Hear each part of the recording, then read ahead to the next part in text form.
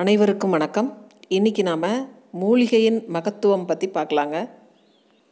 இன்றைக்கி உலகத்தையே உலுக்கிக்கிட்டு இருக்க கொரோனா வைரஸ் உலக மக்களிடையே இயல்பு வாழ்க்கையை பாதித்ததோடு மட்டும் இல்லாமல் உயிருக்கே ஆபத்தான சூழ்நிலை நிலவிக்கிட்டு இருக்கு.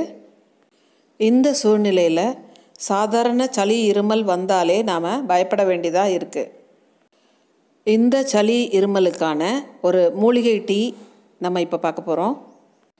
நாங்கள் எங்கள் வீட்டில் எப்போவுமே சளி இருமலுக்கு பயன்படுத்தக்கூடிய மூலிகை டீயை தான் நான் இப்போது இந்த சந்தர்ப்பத்தில் நான் கொடுக்குறேன். இந்த மூலிகை டீக்கு தேவையான பொருட்கள் கற்பூரவல்லி, வெற்றிலை, துளசி, திருநீற்று பச்சிலை, குப்பைமேனி, மிளகு, ஜீரகம், இஞ்சி. இந்த பொருட்கள்லாம் நம்ம மாடித்தோட்டத்தில் எளிதில் வளர்க்க முடியும். அந்த மாதிரி நம்ம வளர்க்கும்போது நமக்கு எப்பெல்லாம் உடல்நலக் குறைவு வருதோ அப்போல்லாம் நாம் இந்த மூலிகைகளை எடுத்து இந்த மூலிகை டீ தயார் பண்ணிக்கலாம். அதோடு மட்டும் இல்லாமல் உடல்நலக் குறைவு இல்லாத நேரங்கள்லேயும் இந்த மூலிகை டீயை நாம் பயன்படுத்தும் பொழுது நமக்கு உடம்பில் எதிர்ப்பு சக்தி வருது. மூலிகைகளுக்கு நம்ம தோட்டத்தில் அதிக பராமரிப்பு எதுவும் தேவைப்படாது. நாம் அடிக்கடி அதை கட் பண்ணி விடும் பொழுது தானாக வளர்ந்து நல்ல ஒரு செழிப்பான இலைகளை நமக்கு கொடுக்கும்.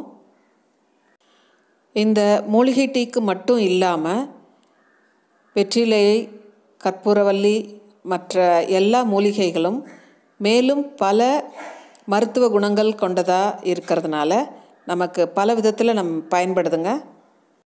இப்போது நாம் இந்த மூலிகை இலைகளை நாம் சேகரிச்சிட்டோம். அடுத்து நாம் இந்த மூலிகை டீயை நாம் எப்படி தயார் பண்ணலான்னு பார்க்கலாங்க. இதோட மேலும் சில பொருட்கள் சேர்க்க வேண்டியிருக்கு. அது என்னன்னு நம்ம பார்க்கலாம். இந்த பொருட்களையும் நாம் வீட்டில் இருந்தே எடுத்துக்கலாங்க. சிறிதளவு இஞ்சி,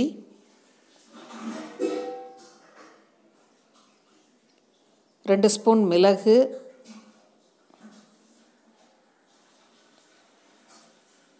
ரெண்டு ஸ்பூன் சீரகம் போதுங்க. இந்த மூலிகைகளை தண்ணியில் கொதிக்க வைக்க போகிறோம். அதுக்காக ஒரு 3 டம்ளர் தண்ணி எடுத்து ஒரு பாத்திரத்தில் கொதிக்க வைக்கலாம். அது கொதிச்சுட்டே இருக்கும்போது இடையில் நாம் இந்த மிளகு, ஜீரகம், இஞ்சியை மிக்சியில் லைட்டாக தட்டிக்கலாம். நல்லா அரைக்கணும்னு அவசியம் இல்லை. தண்ணி கொதிச்சிருச்சுங்க. இந்த நேரத்தில் நாம் மூலிகைகளை ஒன்றொன்னா சேர்த்துக்கலாம்.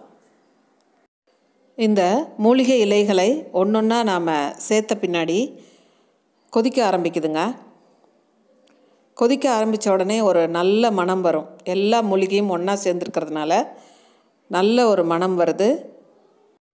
இதில் சேர்க்கக்கூடிய மூலிகையில் ஒவ்வொன்றுக்கும் ஒவ்வொரு மகத்துவம் இருக்குது.